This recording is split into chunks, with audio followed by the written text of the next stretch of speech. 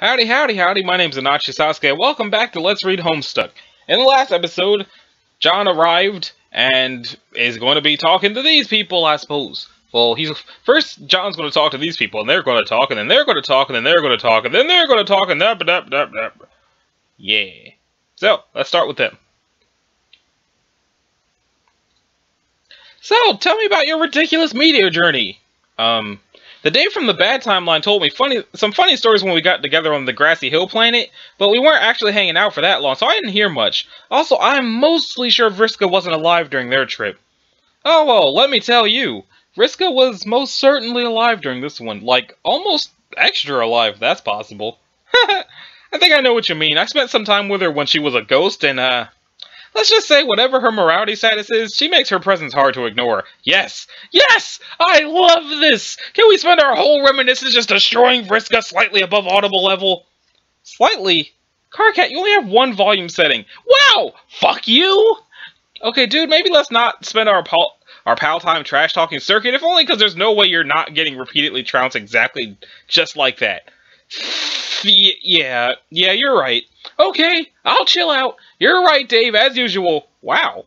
Carcat, for a funny shouty guy, you backed out on that really fast. I'm almost a bit disappointed. I was looking forward to more of your patented ravings. Hey, John Fuckbert! I'll have you know I'm a little more mature and reasonable than the last time you saw me. I'm a lot more than Mr. Hollersponge OneNote, and anyone who disputes this can cordially invite me to play their dirty seed flap like a discount harmonica. Oh, well, I'm sold.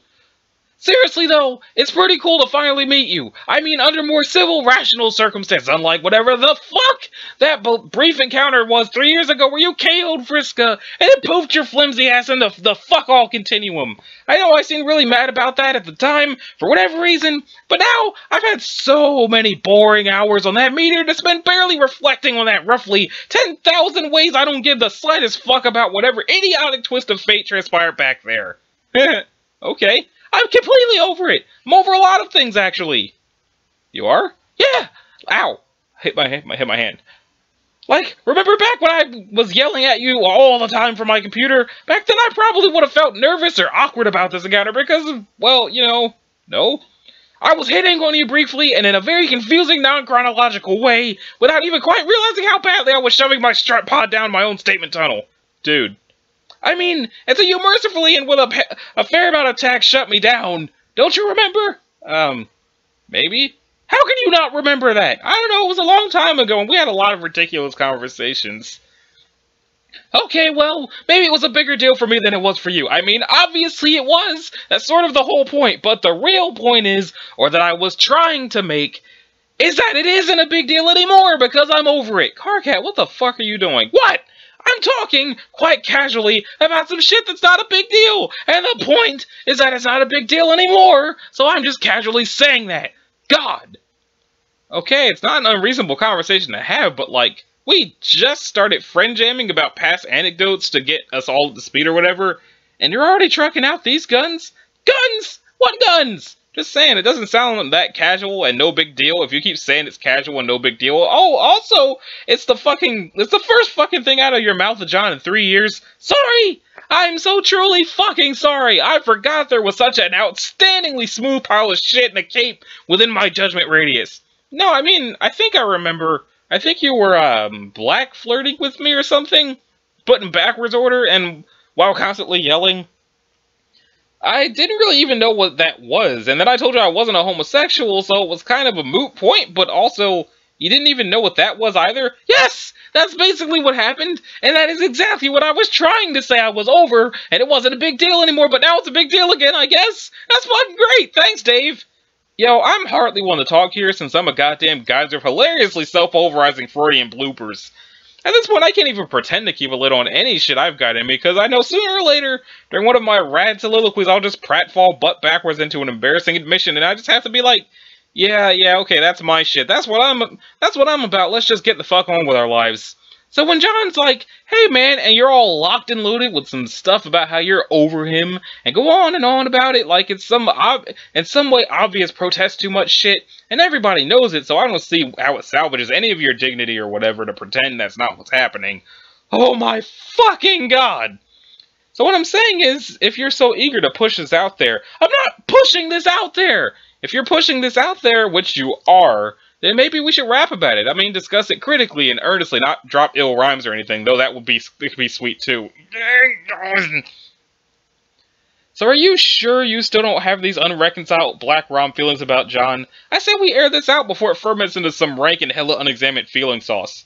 Dave, I think you're making Karkat uncomfortable. Are you being a wise guy and trying to make us uncomfortable? No! I don't do that, bros. That's huge uncool. I don't see what has to be so uncomfortable about chatting about her true-ass thoughts and emotions.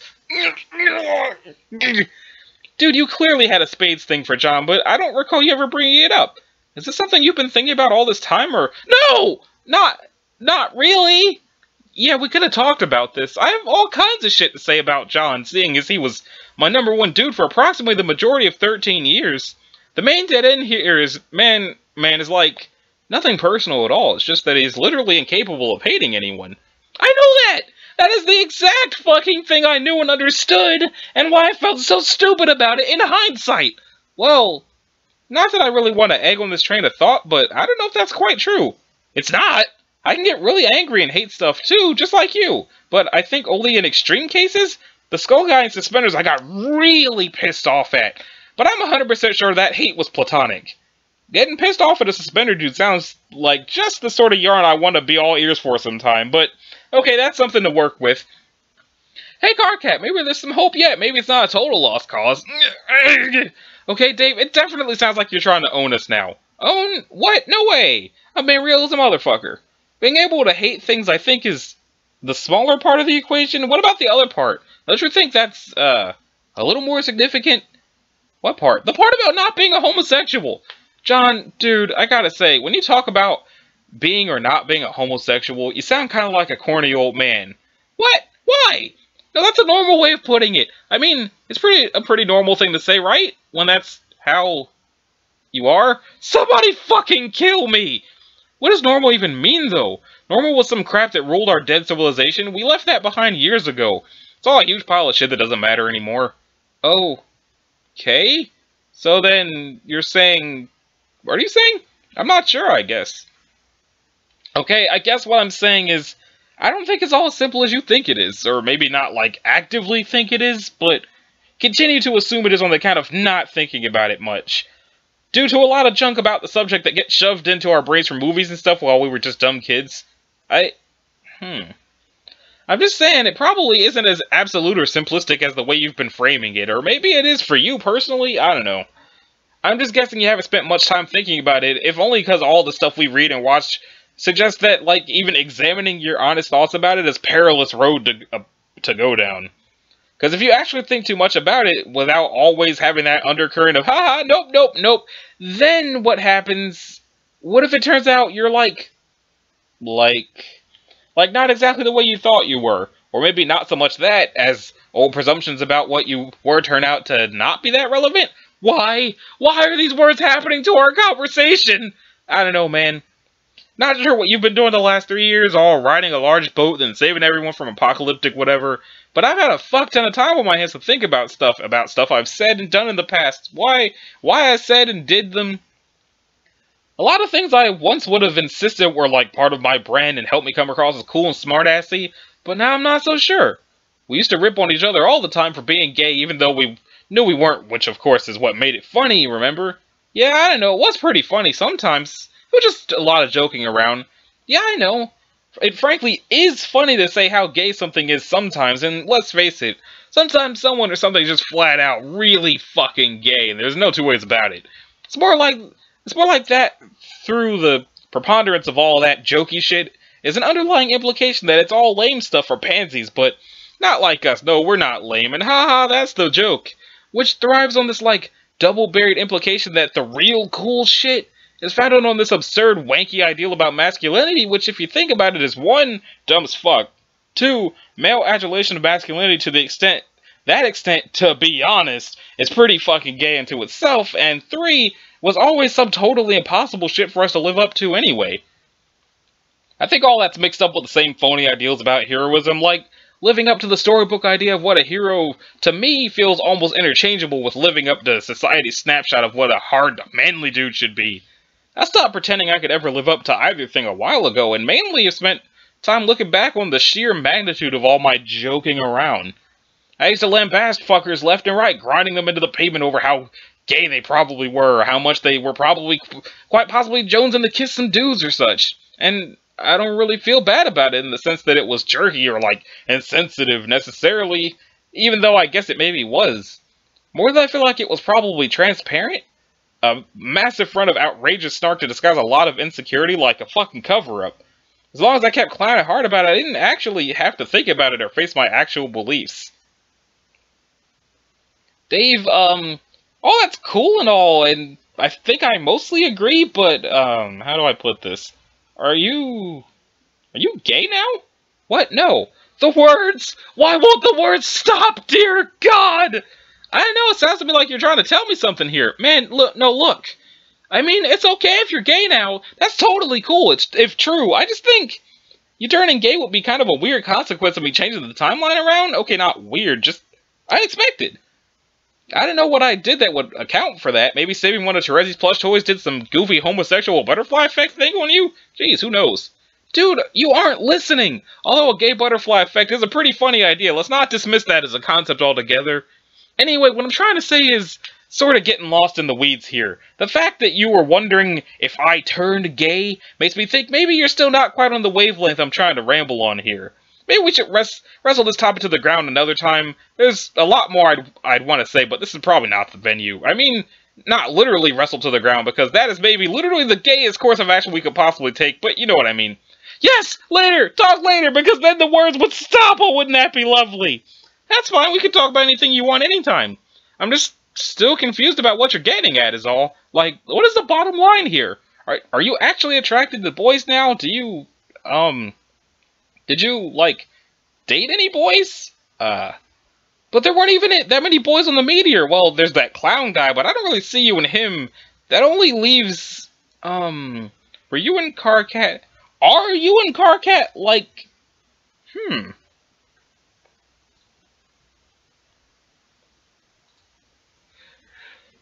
Let me get ready. No!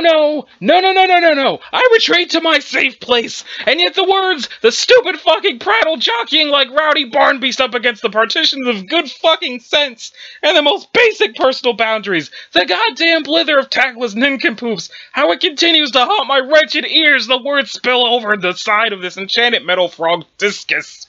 Like a babbling spring in a mythical forest governed by a guild of gossip-hungry lobotomy hobbits. This deluge of words leaked from the incontinent crevices of two brainless, gushing yammer twats. It overfloweth! Oh, how it overfloweth, sogging my gray, practical pair of pants! The leggings of a simple man, a humble man! It then continues its downward trickle, dousing my unremarkable shirt, the serviceable garment of your average Alternian Joe! Chilling the frail torso beneath, a pathetic duffel of meat wrapped with heavy sobs. Sobs caused by words which continue to drip, and sluice, and spill, threatening to drown me, pledging the promising, and yet I will not drown. Why won't I drown? Please let me drown so the words will be no more. Dave, I'm pretty sure we're making Carcat uncomfortable now. Yeah, maybe we should drop this. Okay, I don't know if you ever picked this up from him, but he's a pretty sensitive guy. What? No. It's true. It's pretty much the easiest dude to rip on and makes for an irresistible target, but you also have to know where to draw the line. Really don't want to actually, you know, like, upset him. Yeah, me neither. What the fuck is he doing? Man, I don't know, that's just his regular shit. Like, an everyday occurrence, but with different bodily positions and geographic configurations. I see. Bro, will you get the fuck up here? No! Okay, suit yourself. Anyway, as you can see, I've been spending probably way too much time with trolls. It messes with you, gets you thinking about stuff, you know? I can imagine.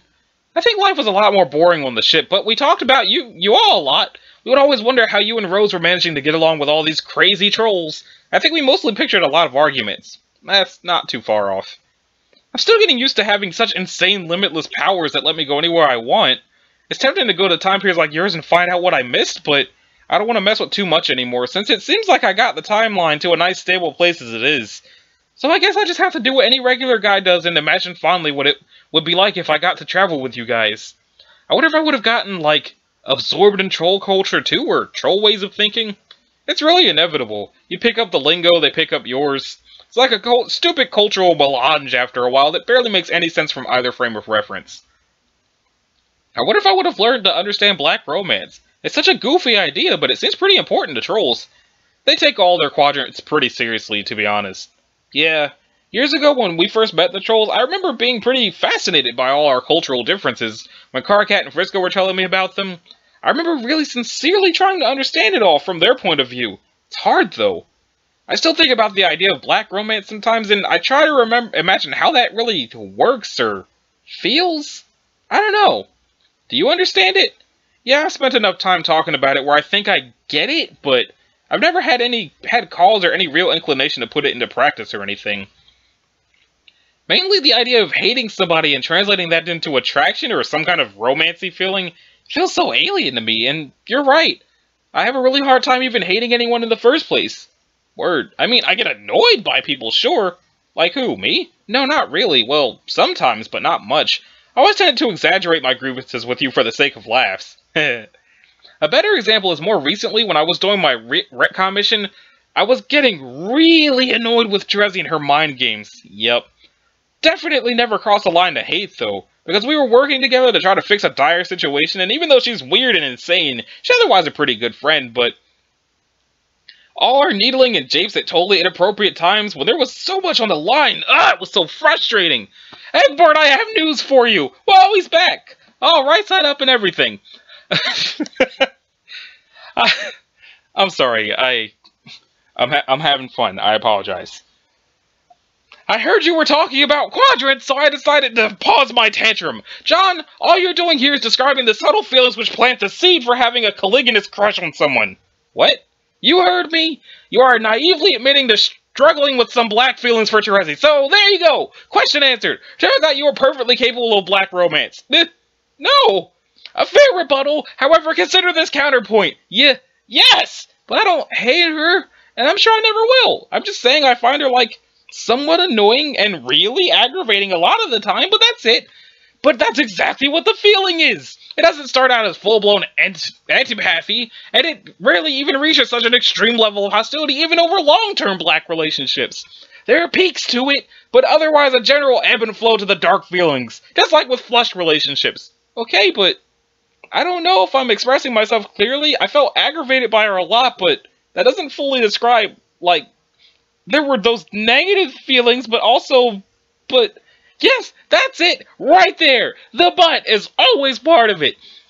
What you're trying to say, you had frustrated, negative emotion toward her, but they don't comprehensively account for your attitude towards her. Meaning, there are some things about her you actually like, but the negative feelings make it hard for you to put your finger on them, or even want to acknowledge them. That is absolutely standard. What good would it be having a Kismesis who didn't possess qualities you actually admired on some level? That would be boring, and it wouldn't even work. There'd be no tension, no push and pull on the turbulent emotional landscape. The subtle positives add fuel to the negative feelings, often giving them a reason to exist at all. They inflame the aggravating factors, reminding you deep down how much you would like and admire this person if it wasn't for all their infuriating flaws and the incredible sense of frustration that causes along with all the associated hot-headed feelings. That's the essence of black romance. And the positive qualities you see deep down in a Kismesis also serve as the basis for red feelings towards that person, assuming the relationship ever starts to vacillate. It's all pretty straightforward, really. No! This is messed up! I don't know, John, it all sounds pretty logical to me. Carcat knows his shit when it comes to quadrants. It can't be true, though. It feels so fucked up. What if you're right, though? No. That's part of it, too! The no! It's all part of the feeling. That's how it always goes. This sense of self-incrimination when it's dawning on you that you have these conflicting feelings towards someone who bugs you so much. Oh my god, this whole reaction is so fucking textbook. It's hilarious, really. It's fucked up, though. It's supposed to feel fucked up. Aw, man. I just wanted to have a nice catch-up chat, not get so transparently owned at the trollmances. It happens to the best of us sooner or later. This crap is kind of old hat to me by now, but I get why you're kind of freckling at the implications here. You didn't have years of living with trolls to kind of normalize this stuff. I don't think I wanted to feel normalized, though. I'm not ready to, like, admit that. I have some more Spade crush on her based on some feeling I don't understand, and it makes no sense to me. Oh, God, what if it's true? I have to try as hard as I can to suppress this feeling and make sure I never think about it again. Okay, sounds like a weenie thing to do, but sure, have fun with that. Fuck. Yeah, probably. Just, please don't tell her about any of this, okay, guys? John, you don't have to remind us about one of the most fundamental statutes of the Bro Code, which is practically fucking scripture on my planet, dating back hundreds of millennia. Dave and I fucking sleep and breathe the Bro Code and all its clauses, no matter how fine the print. Feel free to come and talk to us about this anytime. Your secrets will always be safe. Dude, that sentiment is well and good, but when you're pledging a vow of secrecy, maybe you should try to keep it down a little. Damn! Yeah, sorry. This is really confusing, though. Assuming you're right, and I'm busted on having these feelings, and I'm not even saying you aren't, but I thought humans weren't supposed to be able to feel stuff like that. Like what exactly?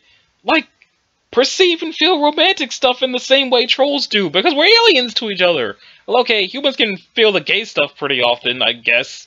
I didn't think we could feel the Spade stuff, though. I don't know.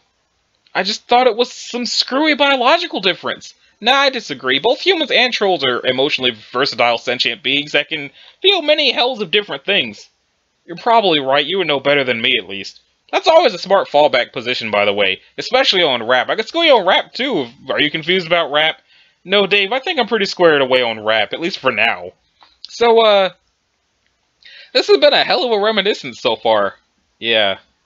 Seriously, though, I wasn't actually intending to fork this, like, instantaneously in the direction of some, like, legitimately sincere dialogue on fucking sexuality and romance. I didn't plan on this, dude, you gotta believe me. I believe you, it's been cool, though. Yeah, did we cover everything? Probably not.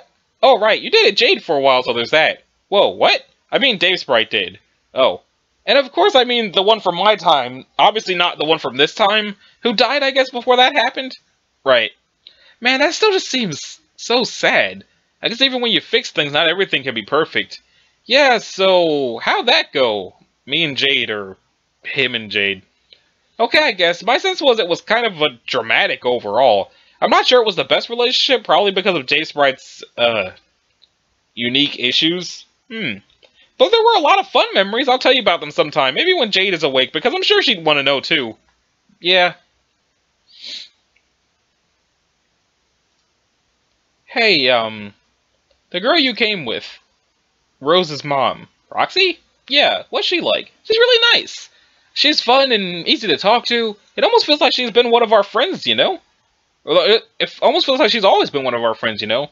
Yeah, how long have you and she actually been traveling together? Not too long. We only met like a day ago, I mean, from my perspective. Huh. She's been through some really difficult stuff recently. Well, we both have, actually. But I feel like it was all a bit more personal for her. Being on her adventure than suddenly losing all her friends and watching Rose die right there. While she'd been kind of viewing Rose as a version of her mom. I was just some goofball drifting randomly here and there between realities, so I was mostly just confused by everything. But for her, I could tell it was all really devastating. I'm so happy she gets to be with Rose again. Not to mention all her other friends. For some reason, I feel happier for her getting to reunite with people she lost than I do for myself. It sounds like you like her. I do! No, I mean, like, actually like her. Oh, I don't know, maybe. Wow, dude, after one day, maybe you should slow your roll. I didn't say I did, though. I'm joking. It's fine. Who cares? Oh, okay. She's my mom, isn't she? Man, I'm not sure if we should keep thinking about all our relationships this way. Why? It's kind of weird. Is it? Do you feel weird about dating my mom? Is that it? I'm not dating her, though. But if you did, then you wouldn't want to think of her like that because, like, the familial weird times it invokes.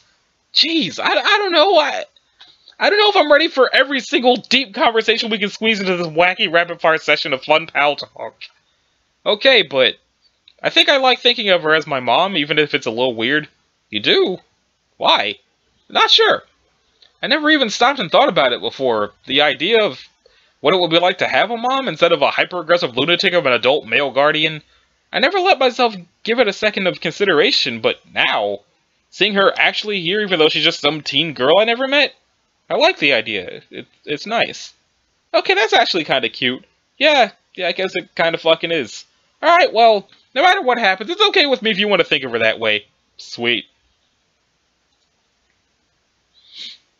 Okay, so, I wasn't expecting that to take 25 minutes. But it took 25 minutes. So, I think these conversations are going to take multiple episodes. Huh. How should I handle this?